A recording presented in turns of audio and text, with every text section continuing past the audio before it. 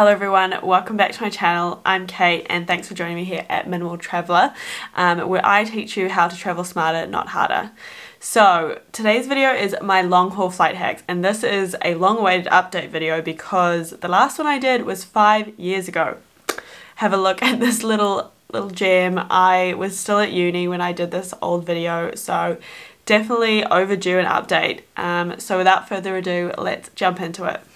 So today basically I'm going to be sharing all my tips and tricks to survive a long haul flight and make you feel as comfortable as possible.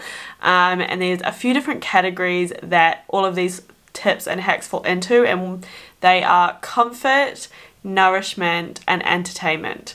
So I guess all of them kind of fall under comfort, but like I've separated them out like that. Okay, so the first thing I'm going to share with you is basically what I call my in-flight pouch, and then this is going to kind of carry over through most of the tips. So this is the one that I have at the moment. She's quite bulky and I want to get something that's a bit more like small and slimlined and less kind of like sturdy. This is actually a tech pouch, I think, like that's kind of what it was designed for. But you know, it's just a pouch at the end of the day. So in here I've got several different things, and this is quite good because it opens up quite wide so you can see everything in here.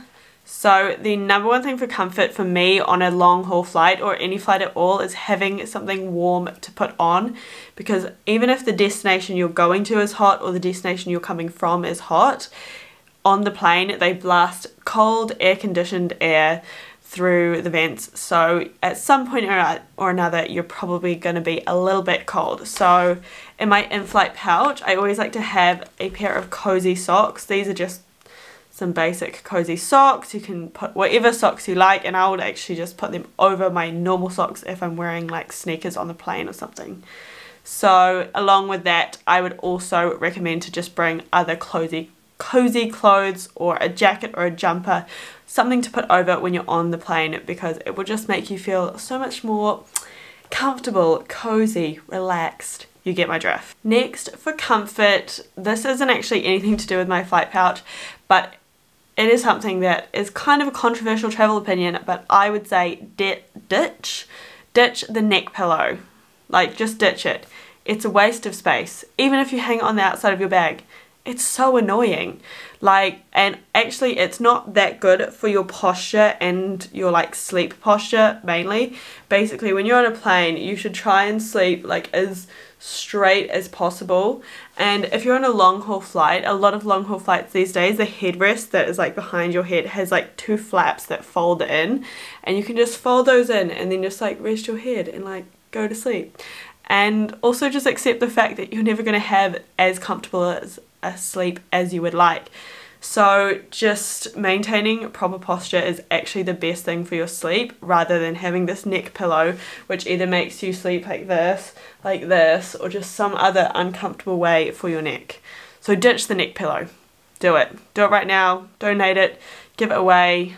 Neck pillows are great for like sleeping in cars or where that don't have headrests, but most planes have headrests, so ditch the neck pillow. Another comfort hack that I like to use along the lines of like sleep comfort and just generally like sitting for a long time is having some kind of lumbar support, which your lumbar, if you didn't know, is the lower part of your back, of your spine. So basically if a plane gives you a pillow, you can usually ask for a spare one if you don't want to use it for your head, and put that under your back, and it allows you to kind of like slump a little without actually slumping. Like, or if you have kind of like a big jacket or coat, or if they have a blanket that you're not using, just fold that up and then put it under your lumbar spine, and honestly I promise you, you will just feel a lot less like stiff, and you don't feel like you have to sit up super straight the whole time. You kind of just can lounge a little bit without hurting your back. So the next tips are kind of more related to nourishment, is what I called it.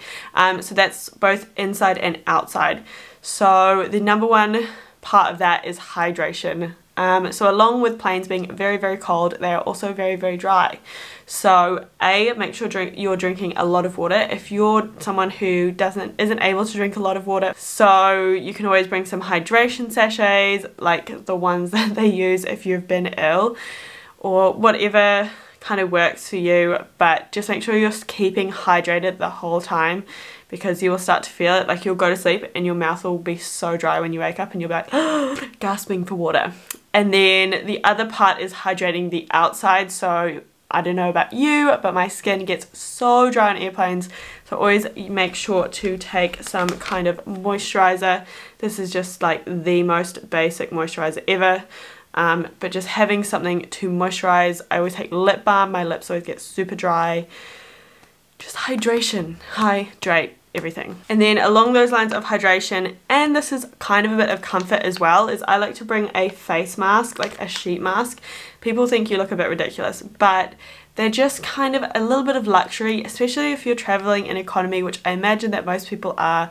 Even if I had the money to spend on first class, I probably wouldn't. So basically having a nice little face mask like this just helps to elevate your experience and also hydrate your skin at the same time. Another hack for nourishment is basically bringing some kind of healthy snacks, or, you know, anything to make yourself feel a bit more nourished, because I actually don't mind plain food, and I've had a few nice meals, I've had a few average meals, and I've travelled on a lot of long haul flights, especially because I'm from New Zealand. Most of the flights that I used to take were all long haul. So I've taken a lot of flights and eaten a lot of airplane food, and fortunately Air New Zealand actually does a lot of good airplane food. But I mean, obviously it's not going to be like making a homemade meal, but it's just like having a ready meal. Like, everyone needs to stop complaining about airline food. Anyways, if you don't like airline food at all, take more than just snacks, take like a full meal. But if you kind of feel like you just need a little bit of extra nourishment, feel free to take like a granola bar or some like nuts and dried fruit. Those are always really good. Just little bits and bobs to give you a little bit of extra nourishment, especially if you're traveling on like 24 hours or over. Like if you're crossing the other side of the world, like it would take for me to travel from New Zealand to London, more than 24 hours, then a few extra snacks go a long way. Some countries are a bit iffy about this, but you know, most countries are fine. The only ones I know that are really, really strict with their borders biosecurity laws is Australia and New Zealand, so as long as you eat them before then. And then along those lines, you can bring other things like some tea. Like, I don't really drink a lot of tea, I've tried and I don't personally enjoy it, but if you like a green tea or some kind of herbal tea, will always make you feel a little bit better. And then I also have these like fake Berocca things, basically the cheaper version of Berocca, and something like this with some extra vitamins and minerals will always help. It's kind of like avoiding a hangover, right?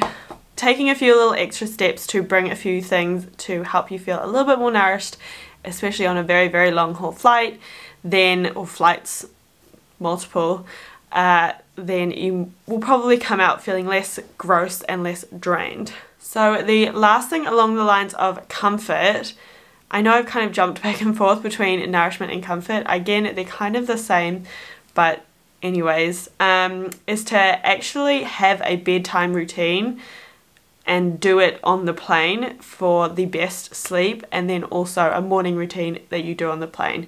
So if you're having a flight where it's going to be overnight and you have to sleep, or you don't have to sleep, but are you planning to sleep during the flight, I would have some kind of nighttime routine where you go to the bathroom. Maybe it's after you've had the meal on the plane, you go to the bathroom, maybe you like wash your face, or I just like to have some kind of like wet wipes. They are great for on the plane.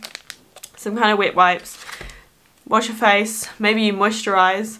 I also always like to take my toothbrush and toothpaste in my in-flight pouch, because, you know, brush your teeth before you go to bed.